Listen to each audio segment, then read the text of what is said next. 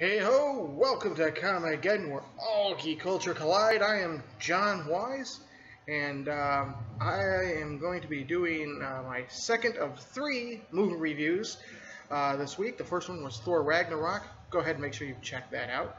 My next review is going to be about the horror movie Jigsaw, the 8th chapter in the Saw movie franchise. So let's go.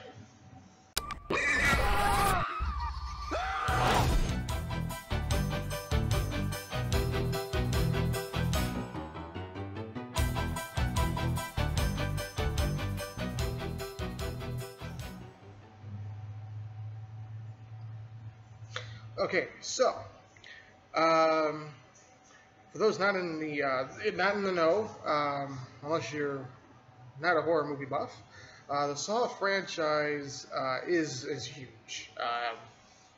It's been accused of being kind of torture porn almost. I don't see it that way. Is there a lot of gore? Yes. Is there a lot of needless violence? Of course, it's a horror movie.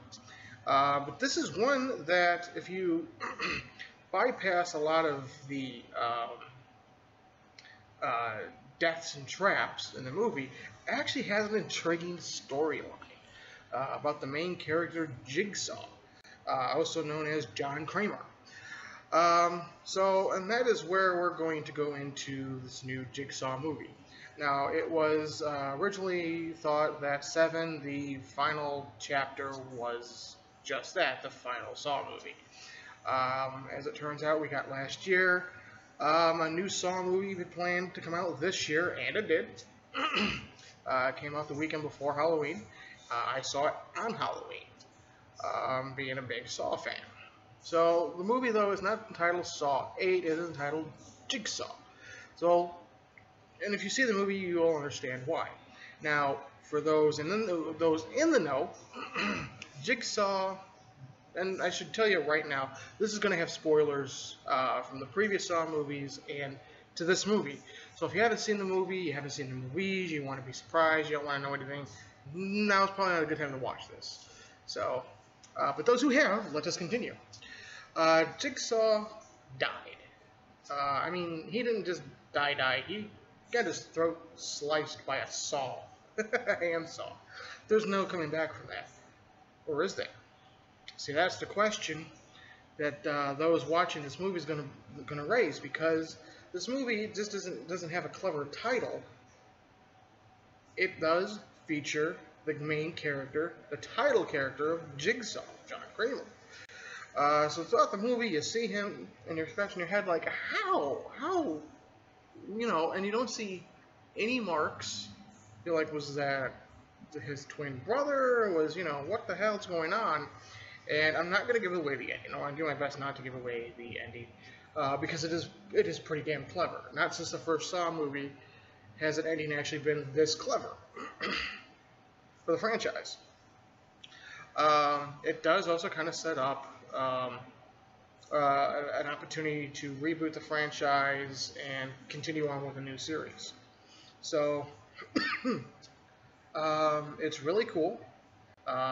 It doesn't feature really a lot of known actors. The most known actor us fellow geeks are going to know is Laura Vanderfoot, who of course who became famous in playing Kara, Supergirl, in the Smallville series. And so yeah, so pretty cool. I'm doing my best not to go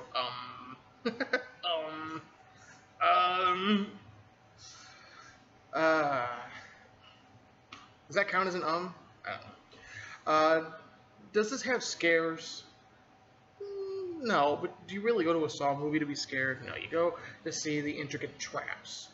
You go to see how the traps are going to work, how the traps are going to, I just did it again, how the traps are going to be taken to a new extreme, how the traps are going to be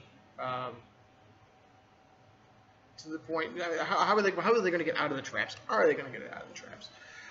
That's what you go see these movies for. So is it scary? No. Is it a good movie? I think it is. I think it's a pretty good movie. Um, yeah. Shannon's gonna have a field day trying to edit this thing.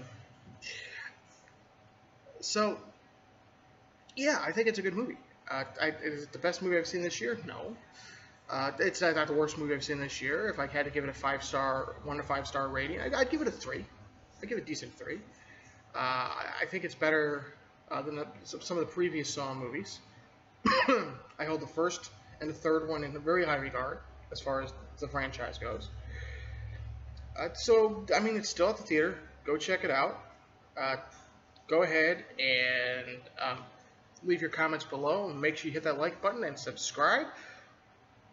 Short video. It's really hard to go give a solid review on this movie without giving away everything. So my best advice to you is it's still playing at the theater as of today is November 13th, 2017. It's still at the theater. It's going to be at least there for at least another week or two. Go check it out and enjoy. Just enjoy. There's not too many horror movies out right now, so go enjoy it. And yeah, thanks for tuning in.